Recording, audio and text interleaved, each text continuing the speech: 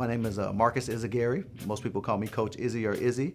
I currently coach football. I'm the offensive coordinator for the varsity football team.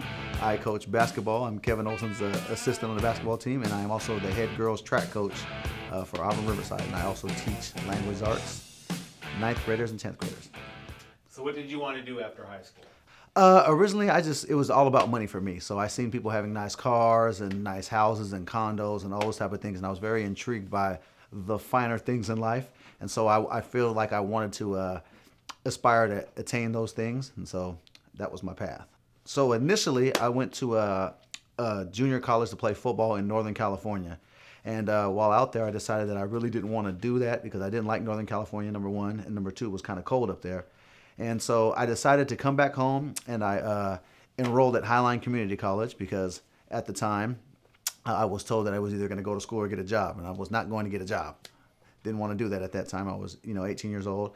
And so I was taking a few classes at Highline Community College, and a guy by the name of Milton Lane came up from Washington State University and said, hey, I've got a program that's called Future Teachers of Color. If you'd like to join that, I could get you into Wazoo. And so we did some behind the scenes talking, and I applied, and I ended up getting into Wazoo. And so I ended up taking that path. Well, at Wazoo, I was involved in a bunch of different things, and I realized that during the time that you do your student teaching, it would affect what I was trying to do. And so I changed my major in the middle of it, and I started doing communications and marketing. And then from marketing, I ended up getting a job after I graduated in HR. I used my marketing skills to get a job in HR, and I started hiring and firing and things of that nature. And eventually I ended up getting hired at Regents Blue Shield, who does all the benefits. And I ended up being able to wear a suit. I had a corner office, I had office assistants, and I was making a lot of money.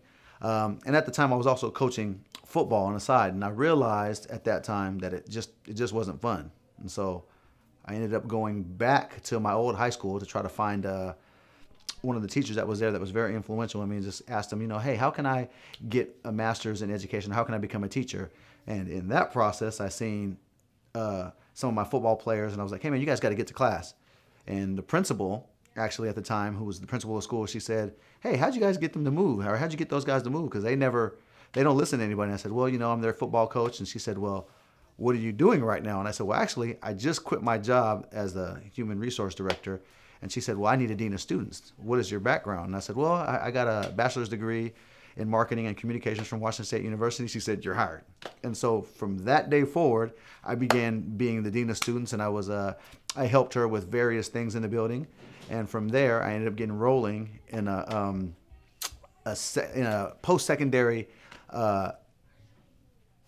or a secondary master's program for education. Myself and Coach Thomas, we both actually enrolled in the same program to become teachers.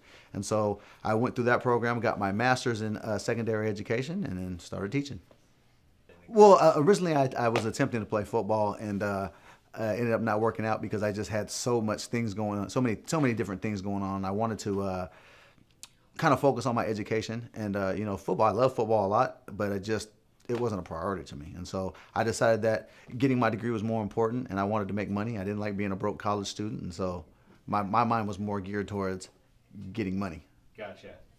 I would tell anybody who is trying to, who aspires to do anything, is just to go do it. Just go. If you want to be an electrician, if you want to be in beauty school, if you want to go to college, just go do it, and just know that there's multiple different paths that you can take. Everyone's not going to take the same path to get to where they are today. I would say that sometimes if you take the longer road, you might be able to find yourself a little bit more and actually find out what you're trying to do, but not to give up. So I would tell these people, tell these students, tell everybody that they should just follow their dreams and just understand that everybody gets to where they're at by taking different paths. My favorite part of teaching is the kids. I love building a relationship with kids. I love joking with kids. I like kids to clown on me and make fun of me, and to have the back and forth banter. I think having the relationship with the kids and being able to be around them, they keep me young, they keep me laughing. It's probably my favorite part of teaching.